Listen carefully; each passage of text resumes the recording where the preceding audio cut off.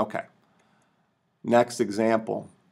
Consider this, x squared minus 2x plus m equals 0. Find the discriminant and hence find the values of m for which the equation has a repeated root. Okay, so we're going to say b squared equals, delta equals b squared minus 4ac. So delta would equal, let's see, my b is negative 2, so that's negative 2 squared is 4.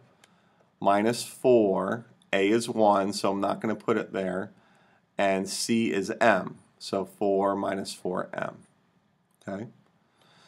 So for a, I needed a repeated root. Well, a repeated root happens when delta equals 0. So I'm going to say 0 equals 4 minus 4m, and if I solve, negative 4 equals negative 4m, and m equals 1.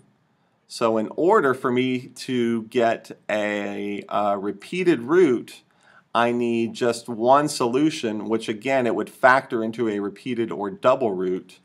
And for that to happen, I need m equal to 1 for this particular equation, because that would create a discriminant of 0, and I wouldn't be able to add or subtract anything, and I would get one solution. But again, that is a repeated root. B, two distinct real roots.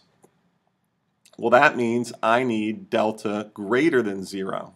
Okay, so that means I'm going to rewrite it this time. I should have done this in the first place.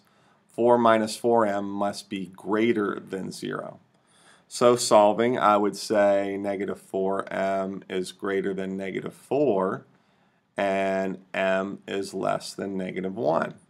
So that means for any number less than negative 1, I will get two distinct real roots, because that will make my discriminant, there's my discriminant will be greater than 0. It will be positive. Okay? And then for there to be no real roots, I would have to say 4 minus 4m has to be less than 0. Solving, I get, again, it's really the same thing here, isn't it? It's just I started off with a different inequality, so we can quickly do this and divide by negative 4, which switches the inequality, so m must be greater than 1. Oopsie, n must be greater than 1. Look what I did here. I hope that was bothering you. I need to erase that.